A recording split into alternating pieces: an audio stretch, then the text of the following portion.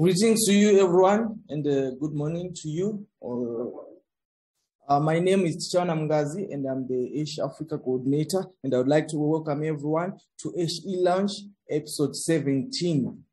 Without taking much of our time, I'm going to highlight how we are going to navigate through our 2 hours. So at the beginning, we are starting with a spotlight entitled Carbon Reduction at Individual Level, being presented by Mr. Ruzani, one of our teammates, and we'll then move on to our main topic of the day, entitled Africa's Quest for Sustainable Development Goal number 7. And we have a guest presenter for that is Mr. Michael Sakala. And at the end of the session, we are going to make a few announcements, then as usual, do our group photo.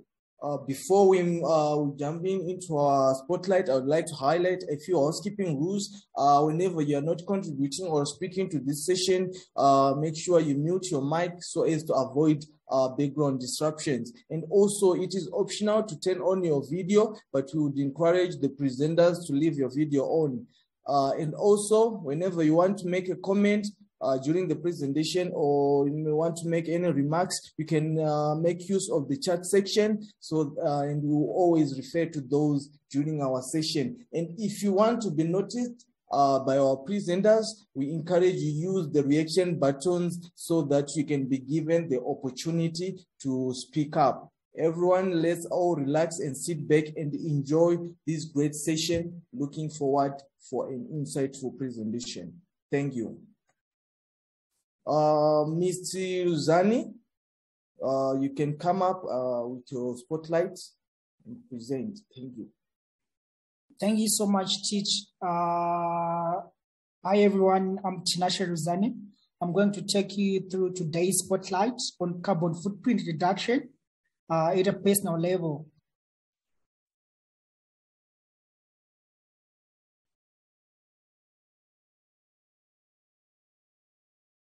So start by defining what is carbon footprint. Carbon footprint is the entire quantity of greenhouse gas emissions caused by the production, use, and disposal of a production or a service. It includes carbon dioxide, methane, nitrous oxide, fluorinated gases, which trap heat in the atmosphere, causing global warming.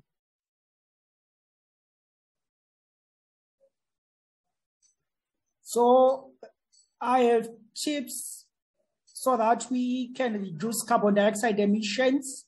So on the road, in the sky, in November 2017, carbon dioxide emissions from transportation surpassed emissions from the electricity generation. How much and how often you travel? Taking one fuel long round trip flight could risk your personal carbon footprint significantly. Think about it this way. If you use public transport often and fly home to visit family just occasionally, your carbon footprint might still be relatively sustainable. But if you drive and fly a lot, your emissions will be higher. If we can't avoid flying, this is one way of making up for the emissions caused. You can donate money to sustainable projects, such as supplying efficient stoves to rural homes, or renewable energy source projects, such as helping farmers in selling crop waste as biomass. We can also drive less. Try taking a train, bus, or better yet, ride a bike if possible. But we want to be realistic here. You likely need to use a car this year. So these are some few tips. These tips were made by Brian West, an expert in fuel and engine research from Oak Ridge National Laboratory, which researches energy use and solutions. So the first tip is go easy on the gas and brakes. Driving efficiently can help to reduce emissions. Drive like you have an egg under your foot. Regularly service your car to keep it more efficient. You should also check your tires. Keeping tires pumped correctly can reduce emissions. Low tire pressure will hurt your fuel economy. Air conditioning and intensive city driving can make emissions creep up.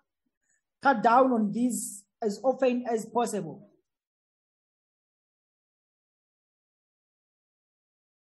You can also reduce carbon dioxide emissions by considering on what you put on your plate. Global emissions are linked to what we put on our plates. So we might need to eat less meat. Our food systems are complicated and research is still evolving on what the most environmental friendly diet is. Experts most agree that cutting down on meat and red meat in particular, it is a better choice for environment. This is because the production of red meat uses a lot of feed, water, and land. Cows themselves also give off methane emissions, which is a harmful greenhouse gas. According to the study published in 2017 in the journal Environmental Research Letters, red meat can have up to 100 times environmental impact of plant-based food. So we might also opt to eat vegetarian diet. This is a better solution.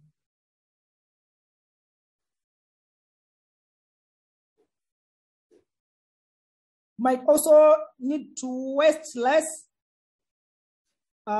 This can only be achieved by taking these few tips. You need to plan. Don't cook more food than you can eat. Account for the rightful amount of food for the number of people eating and adapt recipes to your needs. You also need to check stock. Organize your fridge regularly to check what you already have and make grocery shopping lists before you go to the store to prevent buying these things you don't need. You also need to get creative by reusing leftovers instead of tossing them. For instance, leftover rice can be used to cook fried rice. They can best used also for making biogas since they are biodegradable. You can also learn to segregate them from plastics.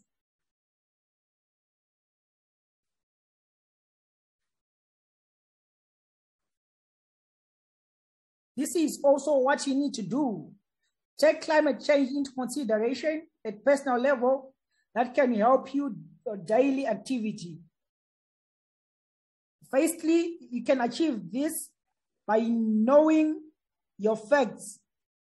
Understanding the signs of climate change will help you. Make sure you understand what really causes climate change. What is affecting the environment? What do I do daily that really increase the carbon footprint, which is a major cause of climate change? Also need to find local climate actions groups. You need to attend these meetings. This will help you to keep you abreast of where you can help your community in achieving this goal of reducing climate change. You also need to educate someone. Make sure you educate everyone around you. Talk to your family, friends, and local representatives. This will help to reduce the carbon footprint in the atmosphere, which is a major contributor of climate change. We should also participate and also invite as many of our connections as we can in some good programs like ESH, which is a platform which focuses on educating also how people can reduce climate change. Thank you so much, Teach.